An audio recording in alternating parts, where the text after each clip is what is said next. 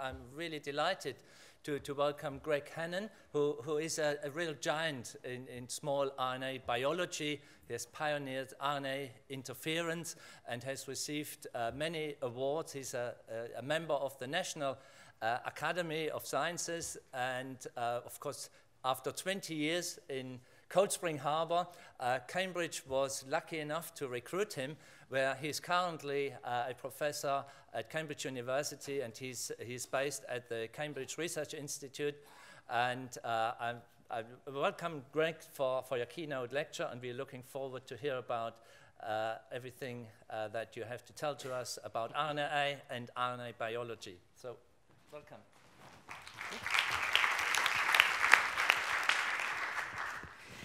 Thank you very much for the invitation. I was actually looking forward to coming today to see Andy Feinberg again. It's been a few years. And I didn't realize what a trial it would be for him to get here. Apparently, he was jumping fences and dodging the Sanger guard dogs, and actually showed up half naked, which is so. I really appreciate you making it, Andy. I know that you'd be disappointed if I didn't make a joke about you. So, yeah, this is a picture of Andy earlier today. Okay, so what I want to tell you about for the next 40, 50 minutes or so is work that we've been doing really about over the last decade. I actually realized the other day that this is the longest I've ever worked on any one thing, which has been really focused on trying to understand the very special roles that small RNAs play in germ cells. And in particular, the roles that those small RNAs play in guarding germ cell genomes against mobile genetic elements. And we've worked over the years in a number of different systems. Really, we initially started this looking in the male germline in mammals. Most of what I'll talk about today came from our work on the female germline in Drosophila, but we sort of intermingle with studies of these two major models, also studies of other species. C. elegans, I won't talk about that today, and this is one of our new models, which is a regenerating flatworm called macrostoma. Now, we have been interested in small RNAs for many years, and we got interested in sort of small RNAs in the germline through studies that we did a number of years ago, which essentially purified the effector complex of RNAi and showed that the Argonaute proteins were really the core component, the core engine of the silencing machinery. It's the Argonaute proteins that envelop the small RNAs that serve as sequence-specific guides in this process. And the Argonaute proteins also carry out the active silencing itself, at least in some manifestations of small RNA-induced silencing, where, as we showed in a very nice collaboration with Limor Joshua Tor, the Argonaute protein itself is a nuclease that uses the small RNA as a guide to recognize and cleave its substrates. And our lab and the Tushel lab and the Zamor lab particularly have led us to understand quite a bit about the biochemistry of this reaction. Now, Argonauts come in several distinct, or they fall into several distinct clades. And so there is the Argonaute clade, which was named because of its the closest relation to the founding member of this whole family, which is the Arabidopsis Argonaute 1 protein. And the Argonauts tend to be, at least in animals, ubiquitously expressed. There are often 3 or 4 different Argonaute proteins that are found in all cell types, and though they specialize to one degree or another, they tend to bind small RNAs that are produced from double-stranded precursors. And these are the microRNAs, which play a role in gene regulation, and also endogenous siRNAs. It's also the Argonaute family of proteins that engages when we artificially induce RNAi by delivering a small RNA or construct. But we became interested a number of years ago in this animal-specific clade of Argonaute proteins called the Peewee clade, which was named after a founding member that was initially characterized by Hai-Fan Lin in Alan Spradling's lab. Now, these Argonaute proteins were different in that they showed a very discrete pattern of expression, almost exclusively found in germ cells, although in some cases they're found in the somatic compartment also of the gonad. They can also be re-expressed in cancer, though the physiological significance of that, I think, remains unknown. So we became interested in what this clade of Peewee proteins did. And to get an initial clue, we looked to the genetics. And so Peewee was initially named for its phenotype, P-element-induced wimpy testes. And so you can see in Drosophila, loss of Peewee protein shows a sort of gonadal atrophy phenotype. And these flies are completely sterile, actually, both male and female. We saw a very similar thing when we knocked out what we now know is the presumptive ortholog of the Peewee protein in mammals. And that was done by Michelle Carmel when she was a graduate student in my lab, where loss of this mammalian, one of the 3 mammalian Peewee proteins, also caused a defect both in fertility and spermatogenesis, but also a morphological defect in the testes. So we were interested in what role these proteins were playing, what was the underlying biology that led to these phenotypes. Now, I think that probably the first clues to this came from work in Drosophila, which have 3 distinct Peewee family members. 2 of them, aubergine and AGO3, are exclusively cytoplasmic and germ cell specific, though they have slightly different localization patterns if you look at them in detail within the cytoplasm. The 3rd family member, Peewee, is a nuclear protein that's found not only in the nuclei of the germline lineage, but also in the nuclei of these somatic cells, these somatic support cells that surround the developing germ cells. And that point, I think, will become important later, if I remember. So in order to understand the biological functions of these proteins, we looked to the biology we knew of RNAi, small interfering RNAs, microRNAs, and figured that by understanding what small RNAs were bound to these proteins, we could get clues to their targets, because presumptively they were sequence-specific guides.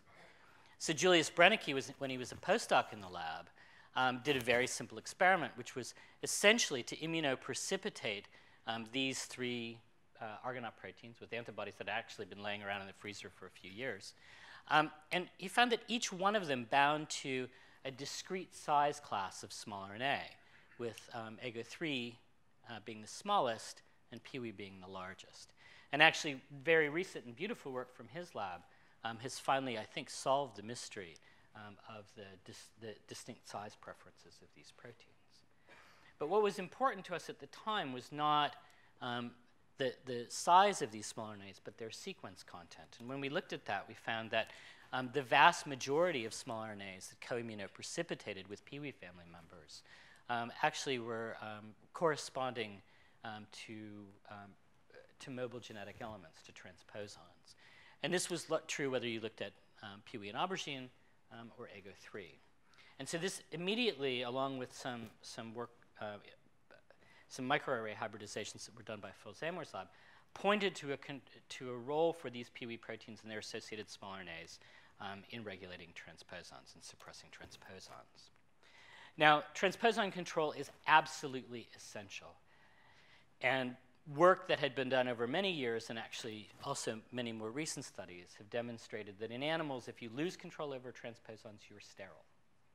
In every model that we've been able to look at to date, or at least there's a strong impact on fertility in every model that we've been able to look at to date. I like this because this is a classic example which shows that loss of control over even a single transposon is sufficient to cause completely penetrant sterility. And this is the case of the PM hybrid dysgenesis in Drosophila. And so in this case, if you take a wild-caught male and cross it to a lab-strained female, the progeny are sterile. And they're sterile because this female fly does not have the P element that's donated by the paternal genome. If you do the reciprocal cross, then the progeny are fertile. And I'll come back to why we think that is later. But this work actually just really emphasized to us the point that even a single transposon, loss of control over even a single transposon, is sufficient to wreak havoc. Now, the problem of transposon control is actually quite formidable.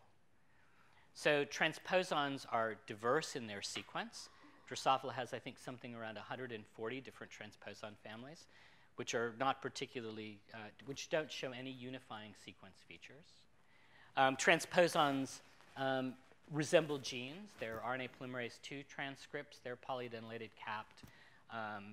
nothing to really distinguish them based on their expression patterns. And they also use a variety of different movement strategies.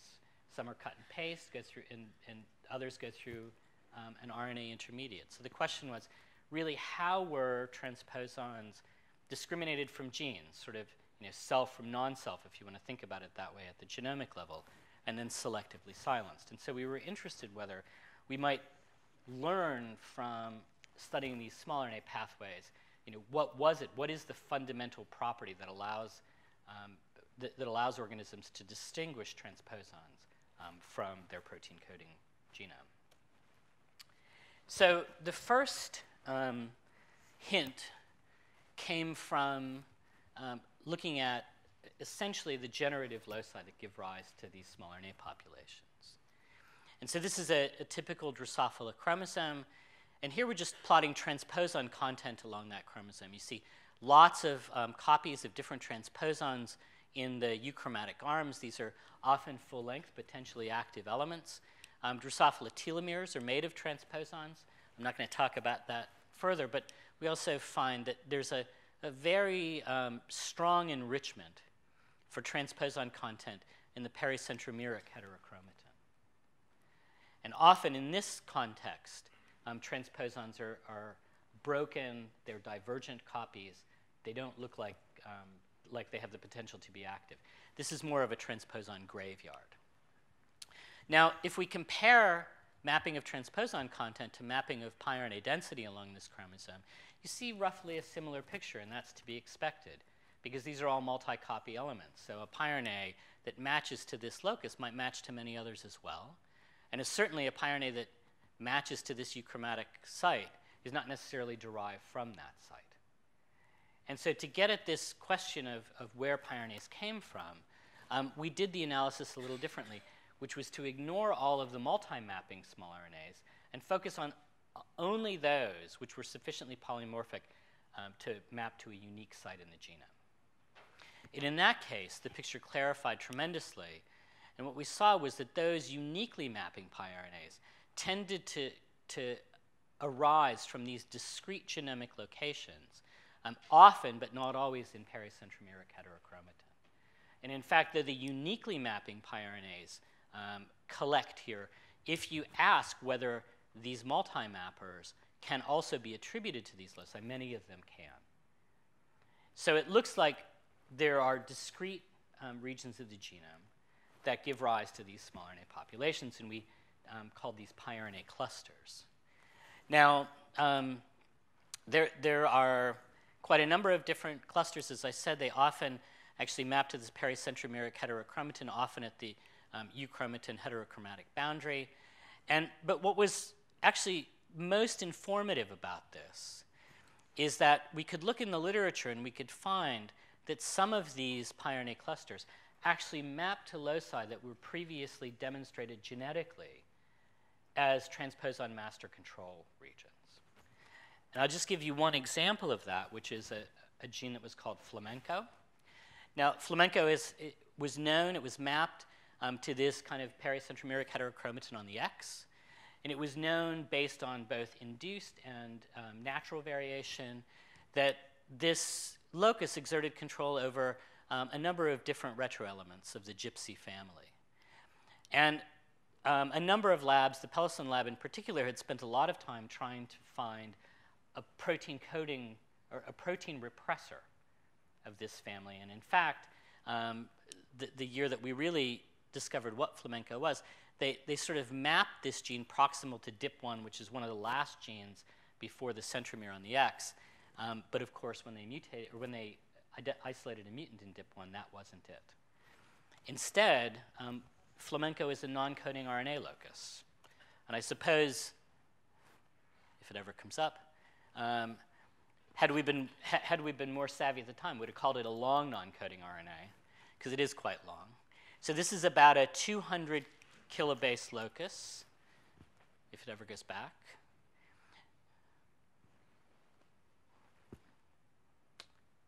Computers are slower in Cambridge. Okay, so this is about a 200 kilobase locus. Here's the euchromatic arm, the centromere's over here. And this is basically just packed full of copies of those gypsy family retroelements that this locus that this locus controls. And in fact, you see small RNAs generated from all along this locus. And if you integrate P elements near the euchromatic end, the euchromatic proximal end, you have an incredibly strong polar effect on small RNA production throughout the locus. So a P element insertion here wipes out small RNA production 200 kilobases away. Now, flamenco is unusual in that it produces pi RNAs only from one genomic strand. And it does this such that the RNAs it produces are almost overwhelmingly antisense, because this locus has collected transposon insertions in an orientation that points away from the centromere, points essentially toward the presumptive transcription initiation site, so that a long, perhaps 200 kilobase transcript from this will generate this continuum of antisense transposon information, which can then be processed into pi RNAs through mechanisms that we're only now coming to understand. So as I said, flamenco is unusual. A typical pi RNA locus in Drosophila generates small RNAs from both genomic strands and contains transposons that don't show an orientation bias. And so you would imagine that in this scenario, there would be an equal mix of sense and antisense small RNAs derived from transposons corresponding to the insertions in this cluster.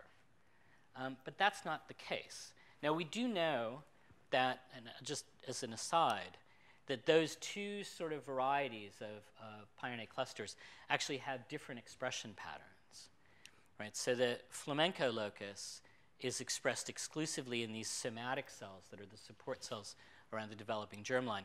And they load the Peewee protein, which, as I mentioned earlier, is a nuclear protein that is the only one of the three that is expressed outside the germ cell compartment. Whereas in the germline, many clusters produce small RNAs from both genomic strands, load all three Peewee proteins, and form a system that in many ways is much more complex and adaptable than that that acts in the soma.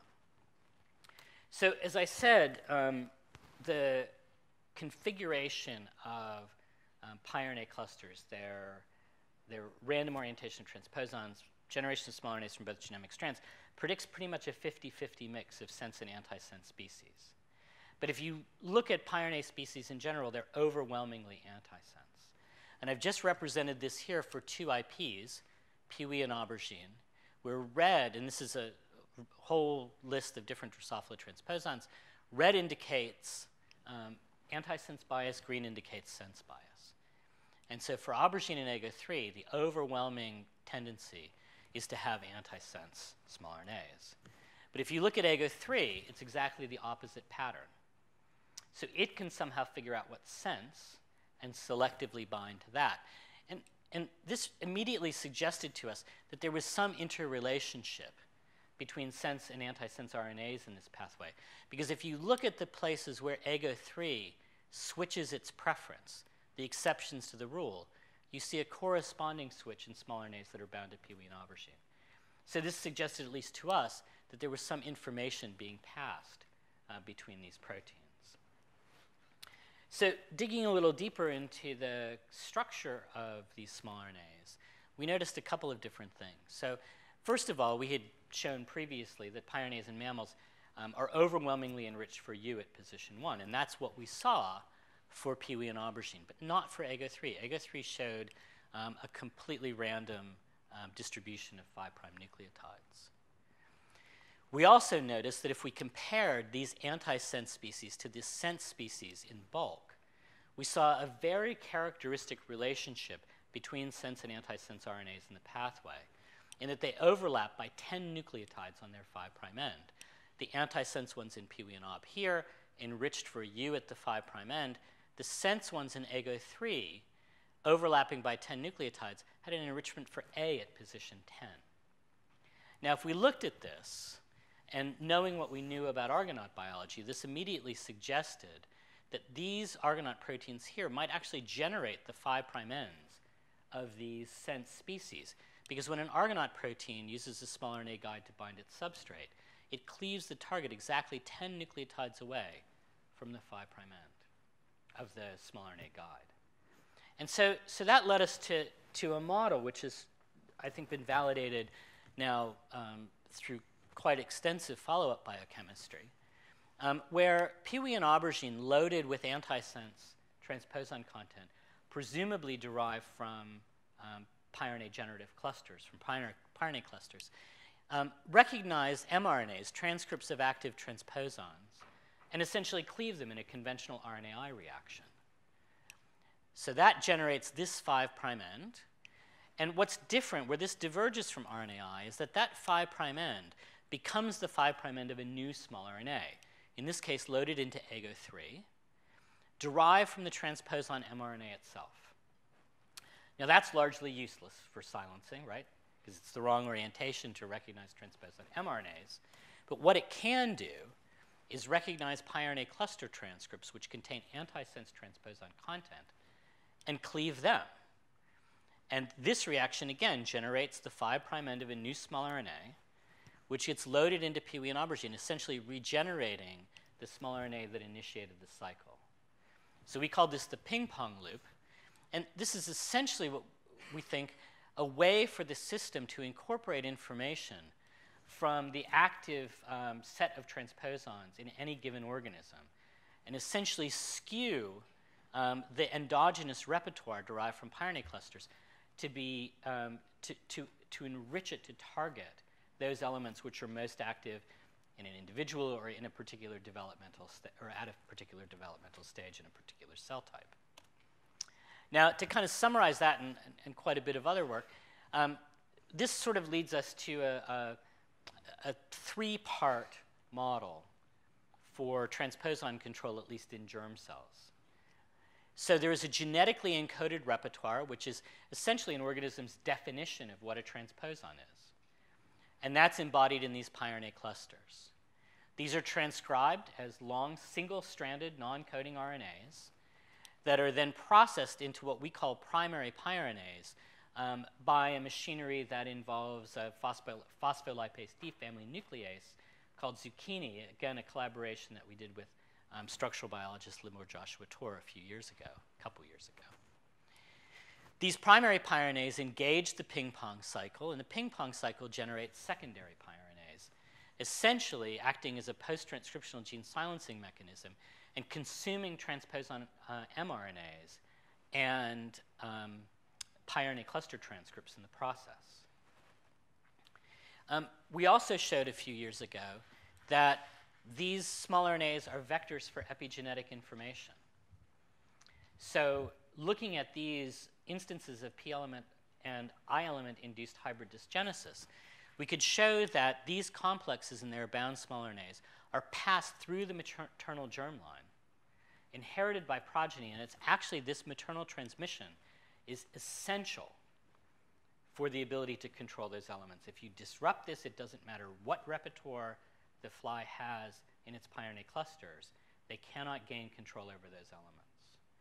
And we think that this is probably a general principle work from the Brennicke lab and the Zamor lab has really shown that these, or at least implied that these inherited species are really what bootstraps this whole mechanism in every generation. That's a hypothesis that we're trying to test now by trying to interrupt this inheritance process, but as you can imagine, that's really quite a difficult thing. So we've been interested then in trying to elaborate on this pathway, really understanding each biochemical step in detail. You know, what is it that identifies these piRNA cluster transcripts? Again, RNA polymerase II transcripts, polyadenylated. You know, what is it that triggers their incorporation into the piRNA pathway that's essential for forming this transposon definition? What are the biochemical mechanisms by which piRNAs are made? And as I said, we're making, I think, a fair amount of progress in that. And also we want to understand the effector mechanisms. How precisely do piRNAs silence their targets? And that's what I'll spend the rest of the talk on today, talking about a recent story. So transposons are in Drosophila and probably also in mammals, are silenced by post-transcriptional and transcriptional silencing mechanisms. So I described a post-transcriptional silencing mechanism just a few minutes ago, which is this ping-pong cycle, and here's sort of a more recent and more complicated version of the model. But basically, the ping-pong cycle embodies a mechanism for post-transcriptional silencing, right? Something akin to RNAi, but something that goes beyond RNAi in its adaptive nature. We know that in flies and in the male germline of mammals, transposons are also silenced at the transcriptional level. And here we knew a lot less. Work from our lab and from Julius Brennicke's lab suggested that Peewee proteins with their small RNA guides likely recognize nascent transcripts at target loci, but no one has actually ever been able to chip a Peewee protein to its target locus.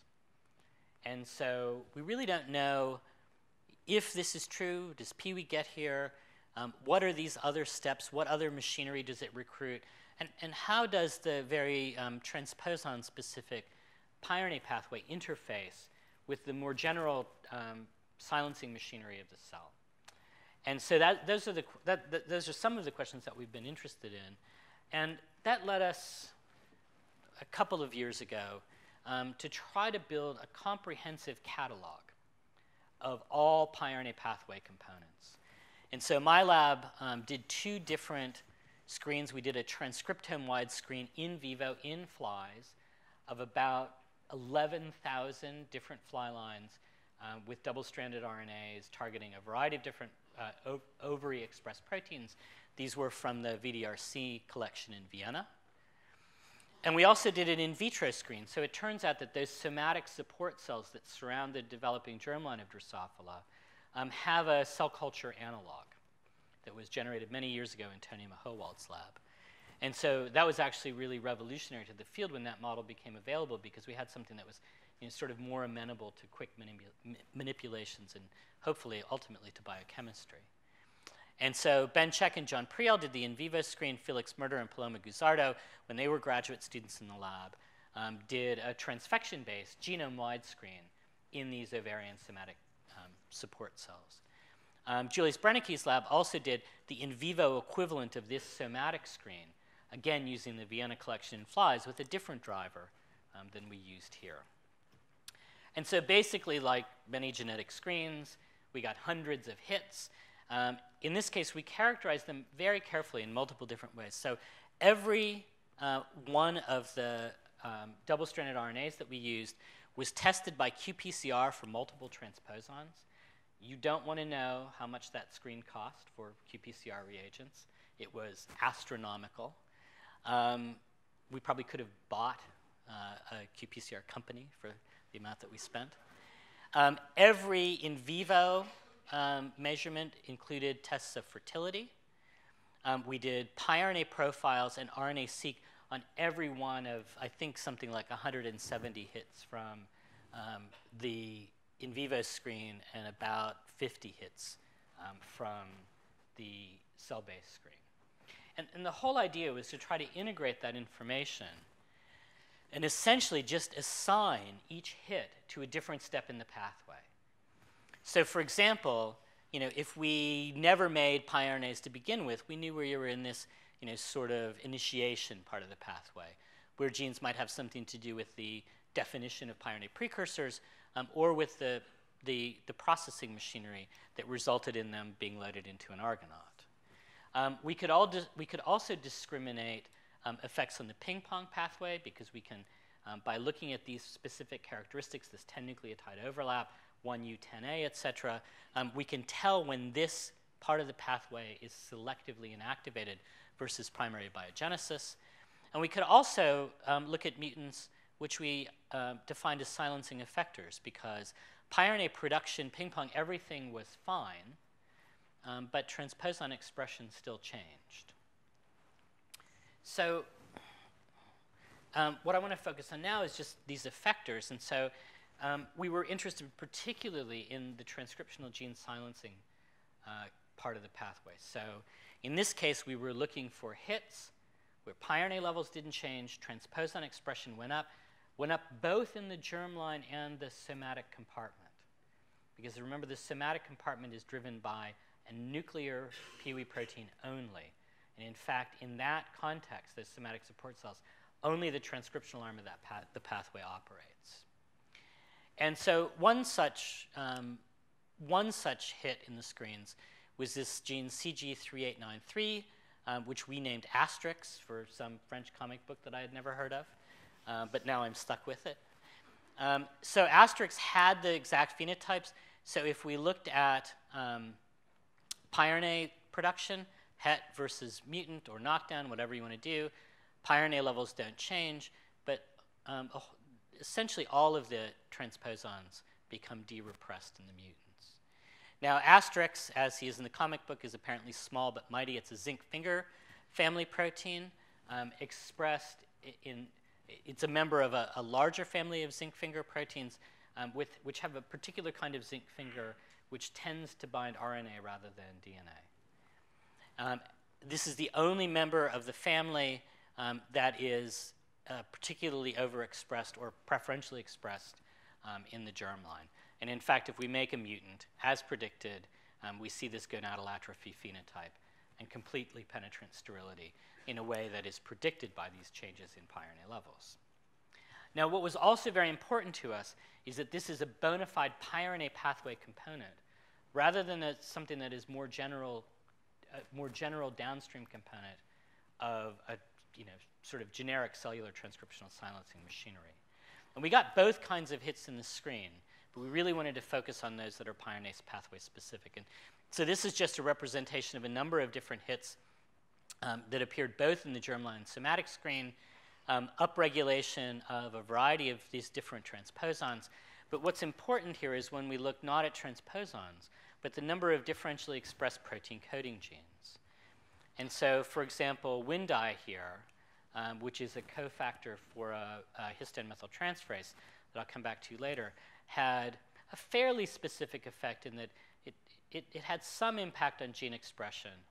But if you look at Asterix here, there's almost no impact on protein coding gene expression, despite its tremendous impact on transposon silencing.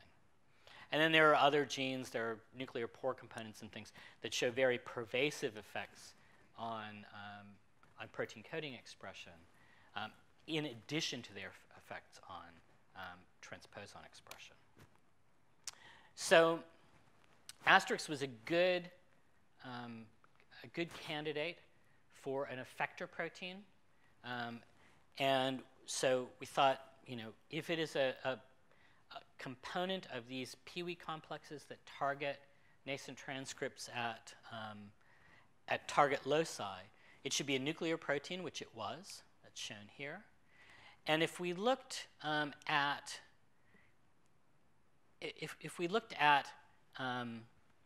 histone methylation, particularly H3K9 trimethylation, over a number of different transposon consensus sequences, as we see with loss of Pee-wee, you see loss over all of these different kinds of transposons in the Asterix mutant. We also know, though I'm not going to show you here, that Asterix forms a protein complex with Pee-wee in the nucleus. So it seemed like this was a good candidate for this part of this nuclear silencing engine.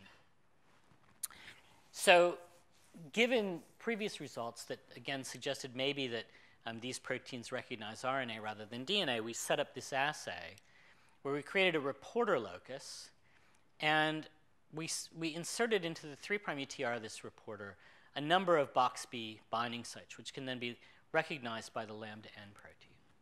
And then we hung off this lambda N protein in a variety of different fusions, genes that we were interested in, potential effector components.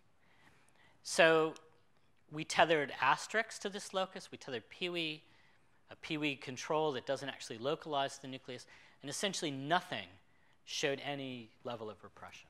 So we could presumably deliver these straight to this reporter locus, and nothing happened, which was slightly disappointing, as you can imagine, after all the money we spent on qPCR. So we thought, okay, maybe we're missing something. Maybe we're missing a component.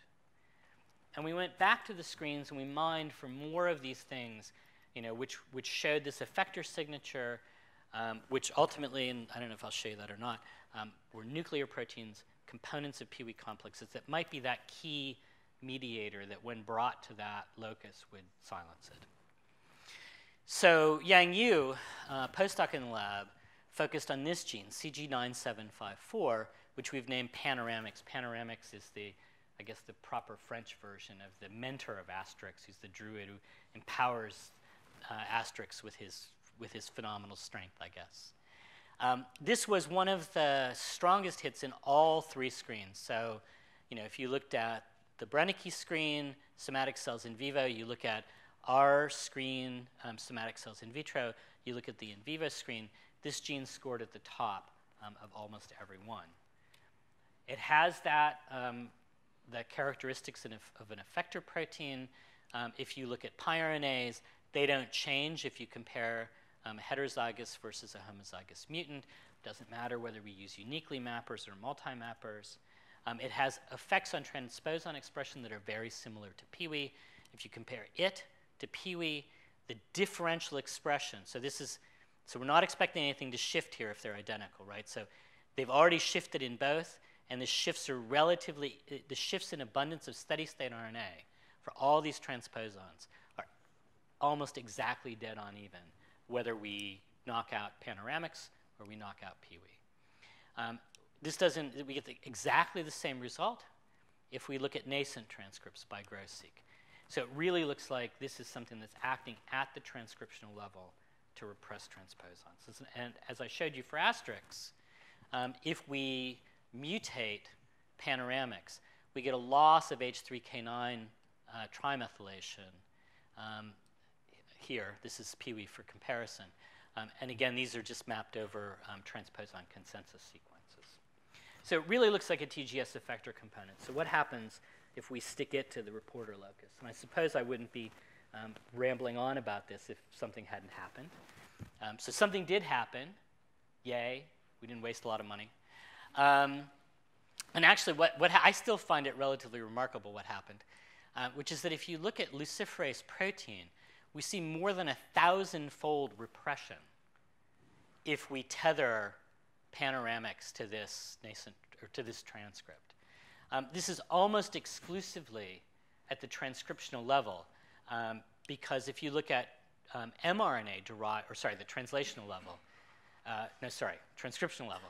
So if you look at mRNA derived from this, measure steady-state mRNA or by Gross-seq, you still see a very substantial, more than 100-fold repression. We think that there's a little bit of inhibition of translation by tethering this to the 3' UTR of the transcripts that actually do make it out of here, which I think explains the slight difference between these two assays. Now, what's important for us as well is that if you do this, and I'm sorry, this is an in vivo assay, right? In Drosophila ovary, the reporter is integrated into the genome, and the flies express in ovaries the protein that's being tethered.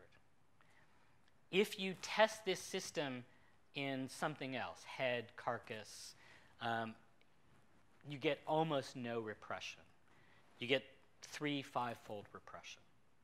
So whatever's going on here to silence this locus at the transcriptional level requires components that are gonad-specific. So the repression by this is dose-dependent, so it depends on how much Panoramics we deliver to the locus, and we can vary that by varying the number of box B sites. So 3 box B sites gives 10-fold repression, 10 box B sites gives 10,000-fold repression. And so this is very sensitive to the dosage of Panoramics at the locus. It also requires that this reporter be present in a chromatin context. So if we do this by transient transfection into these ovarian somatic sheath cell lines, we get very little repression, just a few-fold. In fact, almost nothing, 2-fold here. And this is just a control where Vitek Filipovits had shown years ago that if you tether AGO1, which is the microRNA binder in flies, you get a translational repression. But again, we get almost nothing in the transfection context with Panoramics. But again, very strong repression if we have this in a chromatin context. Now, our hypothesis was that this silencing was driven by the recognition of nascent transcripts at target loci. And so to test that, we made a variation on the reporter where we essentially integrated the box B binding sites into an artificial intron that we placed within the reporter transcript. And in this case, we still get fully penetrant repression if we put these in the intron versus if we put them in the 3' UTR. And since splicing is co-transcriptional, this is a very strong indication that the sort of action of this protein is co-transcriptional at the locus that's being repressed. So this is a very specific effect. And so if we look at steady-state RNA, or if we look at nascent RNA by gross-seq, and you compare a control, untethered, versus tethered, we only see two differences. We see the reporter go down, and we see our tethering construct expression go up.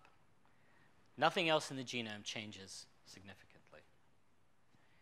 And again, this correlates with the deposition of H3K9 trimethyl marks at the locus, which is kind of a hallmark of Pee-wee-induced silencing. Now, what you'll notice is, so here's the box B binding sites, but we see spreading actually in both directions of H3K9 methylation. Now, those of you who are still awake will notice that we don't actually see anything over the promoter. But actually, that doesn't mean that it's not there. It means that we're blind to it because, somewhat foolishly, I guess, we built this construct with the melanogaster ubiquitin promoter. And so there's a bunch of copies of this in the melanogaster genome. So we actually have no ability to uniquely map chip reads to the promoter section of this construct. And YY is busy rebuilding this with either, I think, the Yakuba or the Erecta ubiquitin promoter so that we can really now see whether H3K9 methylation spreads from these binding sites all the way into the promoter region. So the question then was, okay, if Pee-wee and Asterix are recruited to loci and they bring panoramics in, and panoramics is the driver of transcriptional silencing, who does it talk to downstream? So how does panoramics interface with sort of the general silencing machinery of the cell? And so having this reporter assay allowed us a very simple way to go and at least get some early indications of how that works. And so what YY did is he went back to the screens that had been carried out. He pulled out every protein from the screens which had been annotated to have anything to do with transcriptional silencing or chromatin. And then he tested whether mutants or knockdowns of those affected the ability of panoramics to silence the reporter. And this is starting to give us an indication of sort of how this pathway works. So he found two relevant complexes. He found an H3K9 methyltransferase, and that's EGLIS, which is CETDB1 in mammals, and WNDI, its cofactor. He also finds an H3K4 demethylase, LSD1, and its cofactor, and HP1, which is obviously a reader of these marks. And so we're not sure which of these two is sort of the proximal signal. It could be that one comes before the other, or it could be that both are recruited simultaneously through mechanisms that we don't quite yet understand. So what I think we've started to come to is an understanding of at least what the core components of this transcriptional silencing complex are. Certainly Pee-wee and panoramics. Certainly panoramics gets recruited by Pee-wee. We're almost positive Asterix is involved as well based on some epistasis experiments. And this brings us back in some ways to, so if recruiting this, which is likely co-recruited with Pee-wee, silenced the reporter, why didn't Pee-wee silence it? And so again, we think we just have a hypothesis for that, which is you can think about this, this is an incredibly dangerous complex. So if it were to go and sort of bind willy-nilly, everywhere it touched would be silenced. And we think that it's incredibly potent, and that's the reason we can never chip it. Because anytime you have a slight bloom of nascent transcripts from something, Pee-wee goes in, silences it, and destroys its binding sites. Now that we know something about some of these downstream effectors, we can test that hypothesis. But we think that one of the safeguards in the pathway is that in order for this complex to actually enforce silencing, it requires base pairing between the guide and the target. And we believe that that's going to cause a conformational change in Peewee, and there's structural evidence for the Argonaut family proteins that there are profound conformational changes that happen on small RNA binding and target engagement. So that's not such a far-fetched hypothesis. So we think that this is a safety mechanism, but if we bypass that by directly recruiting panoramics, then we can get silencing without recognition of a small RNA. So as I said, transcriptional gene silencing happens on transposons both in mammals and in flies. In flies, it correlates with H3K9 trimethylation. In mammals, it correlates with DNA methylation. And so we think that there's probably a very conserved sort of arrangement to this machinery, where in flies, Peewee, in mice, MeWe2 recognize these targets. In flies, there's asterisks. The mammalian ortholog of this is GTSF1. And we think that these probably do induce silencing by recruiting this same set of orthologous factors in both contexts. Frustratingly, you can't find this protein outside of flies. So there is no obvious mammalian ortholog, at least based on primary sequence, for panoramics. But our bet is it's there, and we have a number of different ways that we're going about trying to find it. So I'm going to finish up there and just kind of summarize a few things. So what I've tried to do today was to give you kind of a general flavor for how these small RNAs recognize transposons and induce their silencing, a flavor for their, their epigenetic roles, that they themselves can serve as vectors for epigenetic information, but at least in mammals can also set heritable DNA methylation marks. Though what I've talked about really is a pathway that's animal specific, the concepts that are embodied by this pathway are very general in terms of mechanisms that organisms use to control parasitic genetic elements. In fact, if you think about the arrangement of the CRISPR-Cas pathway in bacteria, I remember the days before CRISPR was so hot, they used to get up and say, we're just like the bacterial pRNA pathway. They don't do that so much anymore. But even if you look to plants, RDDM driven by small RNA classes, for example, in AGO4, show these sort of same characteristics. Each one of these has an encoded repertoire that feeds the pathway. It has an ability to optimize the inhibitory mechanism. And some, at least in some cases, there is epigenetic inheritance of that information. Now, just to make one final point, I started, or at least sort of started, by raising this issue of how difficult it is to distinguish transposons from protein coding genes. And I told you that was one of the key questions that we were trying to answer, and then I've ignored it for the whole talk. And so just to come back to that at the end, we think that the key here is in this encoded repertoire, and that the one thing that distinguishes transposons from protein coding genes is that they move. And so our model, and this is supported by some genetic experiments that we've been doing, is that a new transposon invades. If it's a good parasite, in other words, not super active, then that animal can reproduce. A bad parasite, something that's too active, is likely a terminal event, at least evolutionarily. And that transposon will hop around until it hops into one of these clusters, in which case it becomes part of that transposon definition. And so since transposons will hop into these clusters, in fact, in flies, some of them are even hotspots for transposition, and genes don't. We believe that that's really the sort of underlying basis by which organisms, at least animals, recognize transposons and distinguish them from protein coding genes. So I'll just stop here with a somewhat boring last slide. I tried to mention all of the folks who did the work that I talked about as I went along. Hopefully I didn't miss anyone, but that's sort of the pioneer team for the last 9 years or so, 8 years. And I'd be happy to take any questions.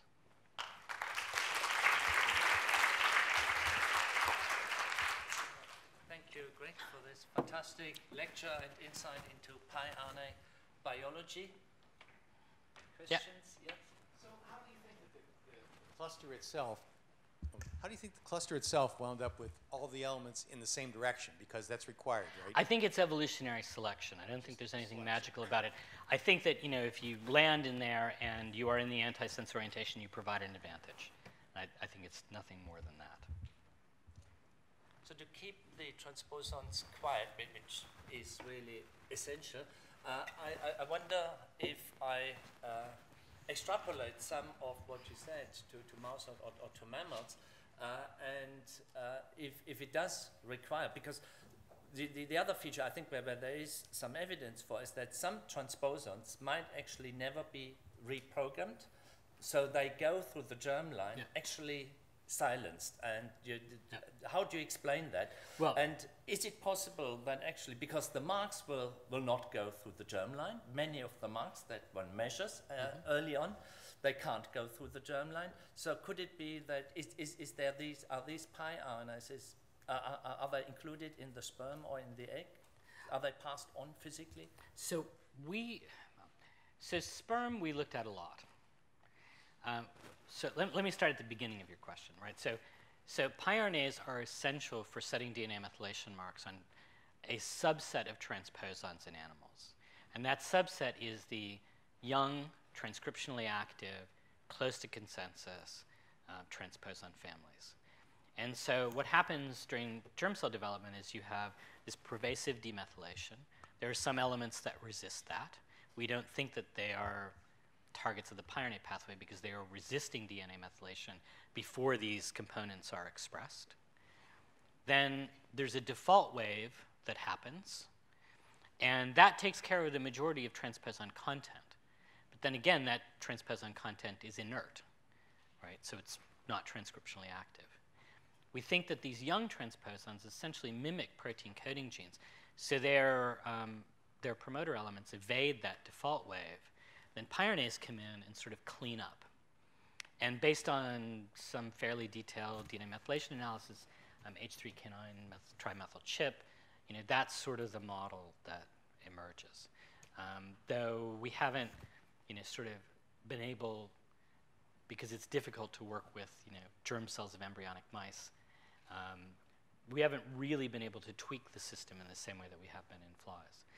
So then these methylation marks are set. We believe that those marks are meiotically heritable. We don't believe that piRNAs are transmitted in sperm. We've spent lots of time looking at sperm for small RNAs and haven't really found very much. We certainly, at least, were never able to convince ourselves that we were seeing something over the level of just background contamination. The oocyte is a more difficult question, and I think the answer there is we just don't know. I mean, they are present. So presumption is that they could be transmitted. It is the most plausible. Yeah, it certainly happens in flies, and the way we know that is because we can look at, you know, very early embryos, and we can see phenotypes that arise when we manipulate in one way or the other the spectrum of piRNAs that are transmitted. We haven't been able to do that yet in mammals. The scenario of the sense-antisense, where you have the one base pair overlap, is that conserved, or is that like sort of a PAM sequence that in different species they have different, and that gives you different sort of active sites or targeting sites in a way? Everywhere you look, you see that. And it's a consequence of the biochemical mechanism of the ping-pong pathway and the biochemical mechanism of the way Argonaute proteins cleave their targets. So the ping-pong pathway defines a 10 nucleotide overlap between the sense and antisense piRNAs. So it would be, it is random that it's always at an adenosine, or it was? No, it's always at an A, because the antisense piRNAs always start with a U. Now, why is that? We don't know. There are a number of hypotheses. A lot of Argonaute proteins have a preference for a U in position 1. We have not been able to do enough biochemistry on the Pee-wee proteins to demonstrate that that's the case. The nuclease that we identified as making, at least in some, at least one of its roles is to make pyrene 5' ends. Doesn't show a U preference in vitro, but we might have a cofactor now that focuses it. So it could either be at the cleavage step or at the selection step by the Argonaut proteins that U occurs, and then that defines the A at position 10. All right. So can you tell us about Maelstrom and how it fits into this? No. Did it come up on your screen? Absolutely not. Okay. Maelstrom is very confusing. And so, it almost looks like it does different things in flies and mammals. And I just think, anything that I would say about that would be such pure speculation. It's a very tough problem. But the testis phenotype in Maelstrom is pretty much the same as what you see. I don't have any doubt that Maelstrom is a pyrene pathway component. In fact, if you get rid of it in flies, and Julius Brennecke showed this, you actually still get, so you don't get transposon silencing. You still get H3K9 trimethylation.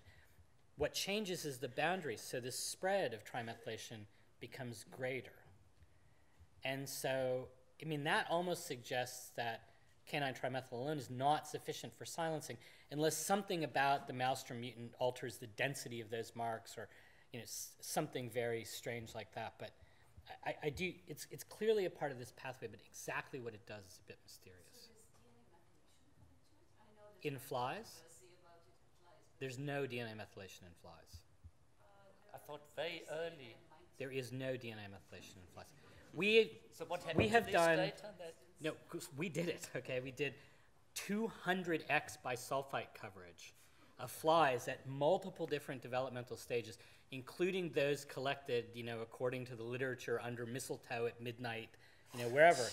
And we never saw any consistent 5-methyl-C. There's a perfectly good RNMT. That's what they say, but Yeah. But if you look at all DNMT2 only organisms and you do very deep bisulfite sequencing, you get exactly the same result. The CG's not depleted. He's right. He has to be right. The CG's not depleted. Oh, I thought you just meant that in general. No. It has to be true because there would be selection. You would get erosion in the CG. Yeah, and it's not. But there's this idea that there's this little whiff and it's very specific places. But we did this to death. It was actually the graduate student who did the somatic cell-based screen. So you spent all the money you had left over Exactly. from qPCR Yeah. on bisulfite sequencing. Why So these we are have so a question. sensitive, Over. because they have it. Yeah. That's why they can do that. Do the transposon transcripts make any secondary structures? I'm certain that they must. What are you trying? Are you trying to get at? Are these making double-stranded RNAs that get processed? Or maybe that helps somehow with the targeting perhaps or something like that? I don't know that that helps the targeting. There is still, I think. So while I think we understand something about how this pyrene pathway works, we don't understand a lot about how it initiates. And so if so how does it reboot at each generation? And so the notion is maternally deposited pyranase, inform the system, everything goes happy from there, right? But if you get rid of some of the major pyrene clusters by mutating a complex that is essential for essentially defining them as substrates for entry to the pathway, you get something called ectopyranase, pyranase from other loci. And there's a very strong bias for pyranase derived from loci where there's convergent transcription and where we showed years ago make endogenous siRNAs. So I wouldn't rule out, so even though none of the stuff that I've talked about we believe goes through a double-stranded precursor or intermediate, there may be connections between the double-stranded RNA-driven small RNA pathways and the pyrene pathway. I don't think we have evidence that those depend on secondary structures, because we do have structured loci in flies that make endo-siRNAs, and I don't think those necessarily showed up as pyRNAs in the RDC complex mutants that did this. Though, to be sure, I'd have to go back and check. Leo? The mechanism of recognizing transposable elements just because they happen to transpose is very compelling and very interesting.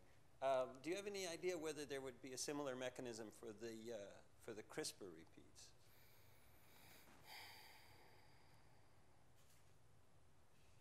Yeah, I don't. Yeah, no. Because I don't know enough about how that pathway, how the initial processing steps in that pathway go.